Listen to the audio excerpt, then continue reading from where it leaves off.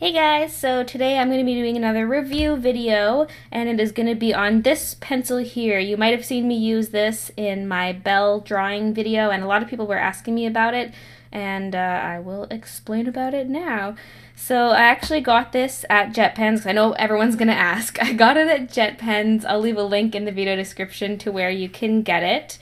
So this pencil is called the Rotring 600, and it is a mechanical drafting pencil. Now, if there are any engineers or anyone watching this, I am not an engineer or anything like that. I just like to draw in my spare time, and I don't do many technical drawings. I mostly like to draw characters and stuff. And so drafting pencils are really popular among people who do more technical drawings like engineers.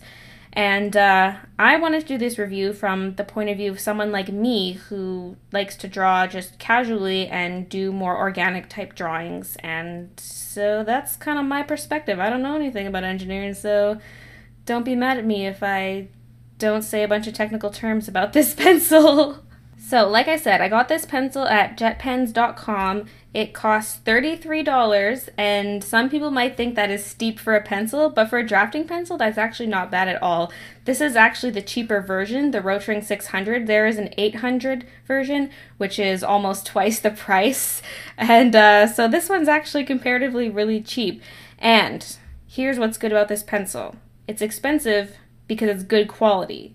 This pencil is the body is entirely metal. You cannot snap this thing. Well, I don't want to try real hard because I'm scared, but it has a metal body, so it's kind of heavier. It's really, really sturdy. I actually like this heavier feel of a pencil. Some people might prefer lighter pencils, but I actually really like this. It did surprise me though, because I know nothing about drafting pencils, but I was expecting the weight to be more along the bottom, but since the whole thing's metal, the weight's actually centered around the middle of the pencil, which is fine. Like, I don't know what I would have preferred anyway, but just so you know, the weight is more evenly distributed, maybe slightly heavier on this side here. Also, I just want to mention that I got the black pencil. It also comes in silver, but I didn't realize at the time that it came in silver, and I'm looking at the pictures of silver online, and it looks super shiny and pretty, and I'm kicking myself for not getting the silver one. But actually, the black is growing on me. It's got a matte finish, so it's a lot different, but I kind of want both, but I'm like, Bales, you only need one. You're good. Just stop worrying about the silver pencil. So in terms of colors, black and silver. In terms of sizes, mine is the 0.5 millimeter. You could also get it in 0.35 millimeter and 0.7 millimeter. The 0.35 millimeter pencil is actually $5 more expensive, so it's $38. If you want it even smaller than that, that's where that Rotring 800 pencil comes into play. It has a 0.2 millimeter lead. That is insane. 0.5 I think is good for me, since most pencils I've used are 0.7, and so I actually like the 0.5 better. So this is the one I got. So the grip on the pencil is knurled, which means it has these little kind of grooves and bumps on it that make it really grippy. So even if your hand's all sweaty, because you know things can get really intense when you're sketching. Sometimes your hand gets a little sweaty, especially when you have this light on top of your hands like I do right now. So the grip's actually pretty nice just to hold things in place, and it's not rubbery, because I don't know, I actually kind of prefer this because rubber can get kind of slippery and clammy.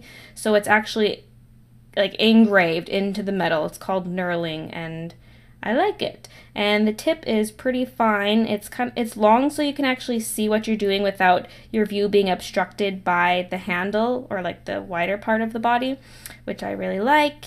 And also a really cool feature is at the top, you can spin this dial to change what kind of lead is in there. Well, it doesn't change the lead, but it's a labeling system. So I have HB lead in there, so I've labeled it HB, but if you spin it, you can actually change it to B, 2B, 4H, 2H, H, F, and yeah, that's it. So that's really awesome. And this doesn't spin that freely. It actually takes a bit of force to spin it, which is good because then it's not just going to change on you and screw you up. But this is the only one I'll probably ever own, unless for some reason it broke, which would be kind of crazy because it's so solid. So mine's just going to stay on the HB setting. Then if you lift off the cap, there is an eraser underneath, and it's a nice skinny eraser, so you can erase some nice fine details. And you can buy replacement erasers. I think it's $2.20 for 3 erasers. And if you pull that out, you can actually pull the eraser out of the metal part once it's getting used up, so you can use up the full length of the eraser. And when this is pulled out, this is where you replace your lead or insert more lead. And what's cool is this actually came with 4 pieces of lead already in it, so I'm assuming it's the Rotring brand lead, which does exist. I was kind of doing some research, and they would most likely be putting their own brand of lead in their pencils. That's what makes sense to me. So I did buy some other lead to go in it.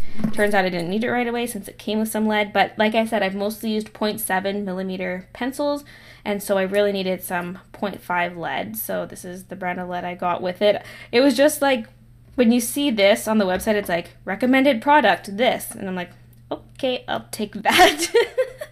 So yeah, this is just some cool lead. I actually really like the way this opens. You twist it, and then there's a little hole for the lead to come out. So fancy. Anyway, back to the pencil.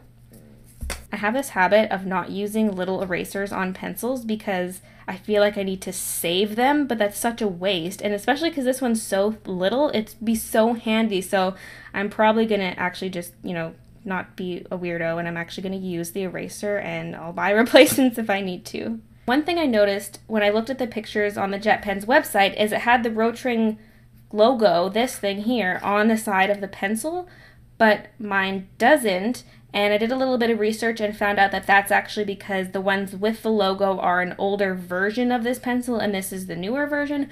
I don't know what the difference is other than just visually the 0.5 is written differently and it's missing the logo. I think other than that, it's pretty much the same thing. I'll just do a little close-up of the tip of the pencil and how much lead comes out with each click.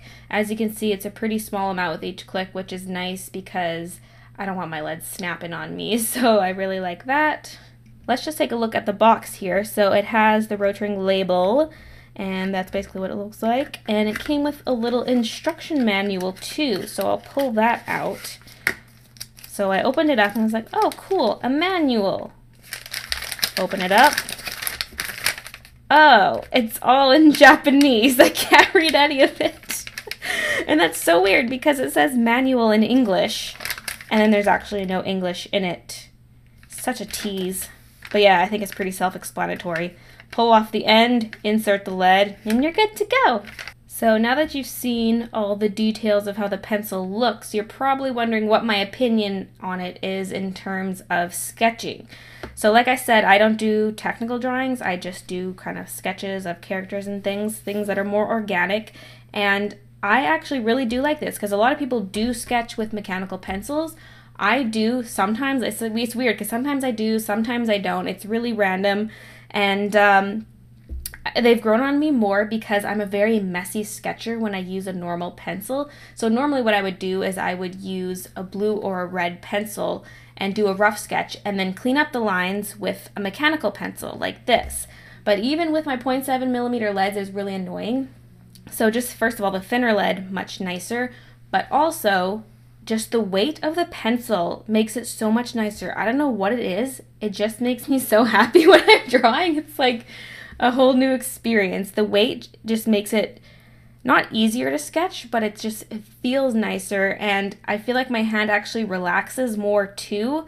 I don't know if that's just because I don't even need to press down as hard because of the weight of the pencil. It's not like it's that heavy. It's really hard to explain. You really have to feel it for yourself, but it's just different compared to a pencil that has a plastic body. So basically, you're going to be seeing me use this all the time in my YouTube videos now. I've had this for about a month and a half, and I really, really like it. And so if you ever see me using a mechanical pencil, it's probably going to be this one.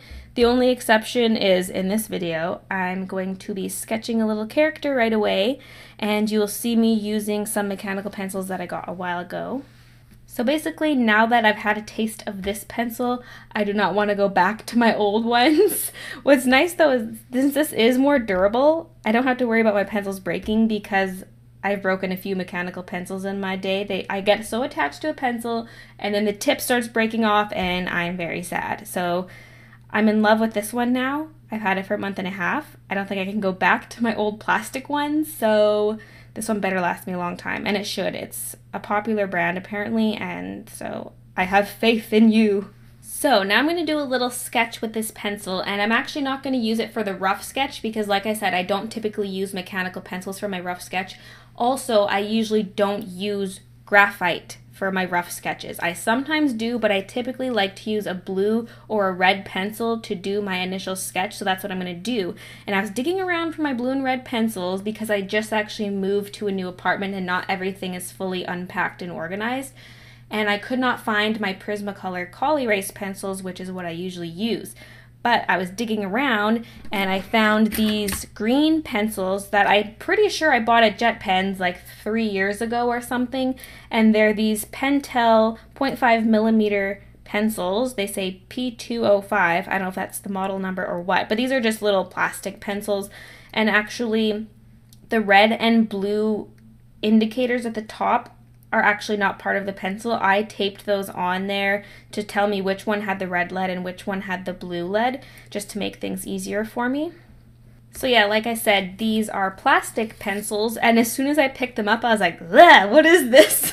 I was just so used to this metal one now that the plastic ones feel light and cheap and not so good, but I mean, they still work fine. I just wasn't used to it, and it makes me want extra Rotring pencils for my red and blue lead, but I have to talk myself out of it because I mean, gotta make use of these green pencils. So I used that red mechanical pencil to sketch this, and the sketch didn't actually turn out that messy because it was such a simple drawing. It doesn't have any kind of intense anatomy or anything, it's just a simplified cartoon. So I almost didn't even need to do the 2 steps by doing red and then graphite. But that's my usual process, so that's what I kind of wanted to show. So did the rough sketch in the red, and then I went over it with my Rotring pencil. As you can see, this is just kind of a demo. I know it's not really going to tell you, it's not going to explain how the pencil feels. It's hard to explain how it feels. It's just very nice. So yeah, I guess you can just see me sketching it now, and then I'm going to ink and color it. I guess I'll say a few more words about my process, but it's not going to be specific to the pencil. So once I have it sketched and then I've done my clean sketch, I take a light box and trace it onto marker paper. If I was just going to leave it as a sketch, it could just stay as it was, but I want to color it with Copic markers, so I'm going to trace it onto some marker paper. And the reason I don't sketch on marker paper is because I can't always fully erase my pencil lines, so I like to do it on a scrap piece of paper or in a sketchbook, and then I trace it onto my marker paper using a light box. I do not know what brand my light box is. It's totally unmarked, and I threw out the box a long time ago, so I'm sorry, I don't know what light box it is, but just tracing that onto the new paper, and then, but when I'm tracing it, I'm using the Rotring pencil again, and I'm just doing light lines and very thin lines, just tracing over the sketch. I'm not worrying about line weight or anything, it's just getting the proper lines down. And then once I have those lines down, I turn off the light box and I pull out my multi-liners and I ink it, and that's when I worry about all the line weight and stuff. So nothing to say about the inking, just normal inking it with my Copic multi-liner, and then I color it with my Copic markers. So not much left to say about that. So yeah, I guess I'll just say a few closing words about the pencil. It was $33, got it on Jet Pens. I'll leave a direct link to it in the video description for you guys. And overall, I really like it. I'd say the only downside is the price. At first glance, $33 seems like a hella lot of money for a mechanical pencil.